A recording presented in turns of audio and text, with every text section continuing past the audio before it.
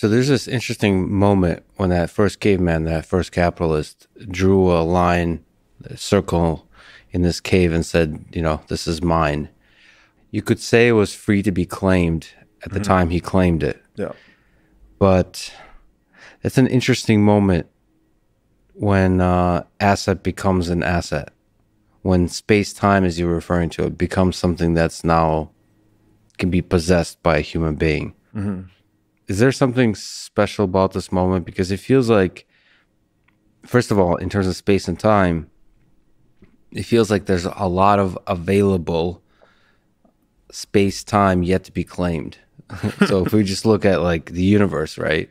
We're talking about, there's a funny thing with Elon Musk and Mars. I think they sneaked in there for SpaceX that nobody on Earth has any authority on Mars or any. This is a very interesting question. It seems almost like humorous at this time, but perhaps not. Perhaps there'll be sections of space, not just on planets, that are going to be even fought over.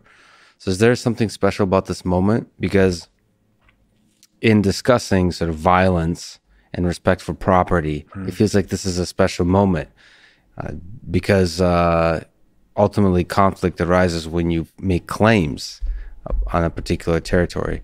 It's not always in conflict where people say, when you look at Hitler or something, for example, his claim would be in many of the lands that he attacked and invaded that this has always belonged to Germany. So is there something you could say as to like what it means to own an asset or a property? Yeah. So in the ancient days of hunters and gatherers, we could say that property was mostly a allodial title, which meant it's just whatever you can defend, right? So if you've got knives and daggers and satchels and maybe some pelts you've hunted, whatever you can hold and defend is yours. And there's not like there's a government to appeal to. You're just sort of a free agent operating in the wild, defending the assets you can protect on you, more or less. And what really changed the nature of property is when we get into the agricultural age. So there's a big flip where we went from just foraging and hunting all the time, constantly moving, trying to stay alive, to deciding we're going to settle here. We figured out how to cultivate crops. We can create, we can increase the population because we can harvest more energy from the sun, and we can establish a longer term civilization. What happens in that transition is that we begin creating economic surplus. So for the first time in history, we have, grain, stock houses of grain to defend, or maybe meat or cattle or whatever it is we're creating. We now have savings. And it's at that time when government emerges as well. Because once you have savings or you have an economic surplus, you have something that other people want to steal, right? This one thing we'll touch on a lot today is people always want something for nothing. People are always seeking the path to get something for nothing. And I think that drives a lot of our decision making. And it actually encourages us to be innovative in a lot of ways, right? We're trying to, you could say it's our laziness that's helping us be inventive in a way. We're trying to accomplish greater results with less efforts over time. But we can cross that line in seeking something for nothing where we start to violate the life, liberty, and property of others. And that's where we shift from kind of capitalistic society to something more communistic. And so that's what government is. It's a protection-producing enterprise for the economic surplus generated by a trading society. So when people begin to trade, they create what's called the division of labor, which is a very common economics term. Basically means you're better at making hats, I'm better at making boots. If you specialize in hats, I specialize in boots, and we trade, we've created a positive sum game where you and I both benefit. So we become collectively more than the sum of our parts through trade. And that's why human beings do trade, because we become more energy efficient as a result. We create more outputs per unit of input.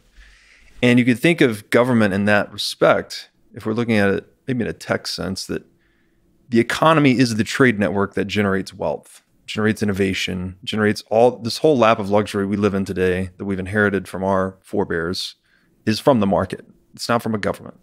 The government is the network security.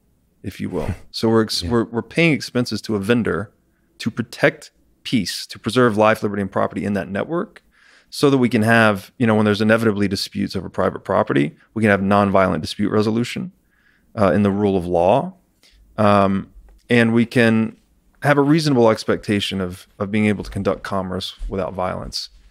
The problem has been that the protector tends to, they're in a monopolistic position, we would say. They tend to start abusing that position to obtain property for themselves. Again, trying to get that something for nothing. When you control, you are the security guard for the economy, the first thing they tend to monopolize is money. Because if you can control the money, you're effectively controlling people, their energy, their perceptions.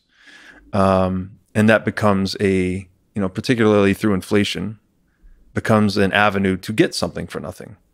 And that you can just print more money that everyone else is forced to sacrifice their time and energy to obtain.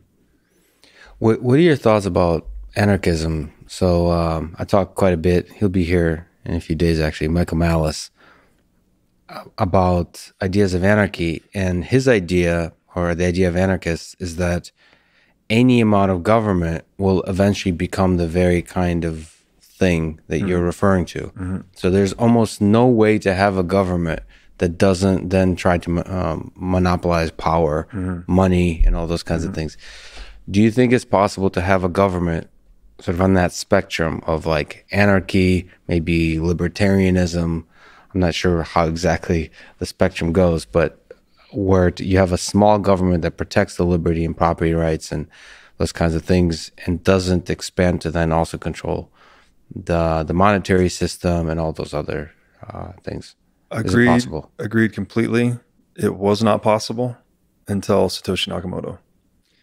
So for the first time in history, we have a money that cannot be monopolized, cannot be corrupted, cannot be changed, cannot be weaponized, frankly. Our current monetary system is weaponized by those who can print money against those who cannot. And I think when you have, at the heart of every modern economy, which even we could say the US, we pride ourselves as free market capitalist.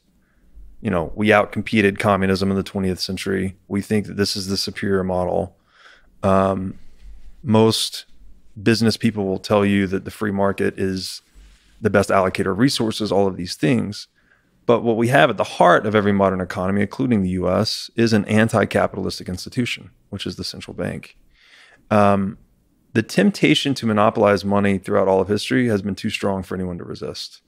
So even benevolent, quote unquote, dictators that have taken over, many dictators have inherited, say, an inflationary regime where society is coming apart because someone was clipping the coins or someone was printing too much money, and they'll commit to going back to a hard money standard. So they'll keep society on a gold standard, for instance, such that they cannot violate the money to benefit themselves.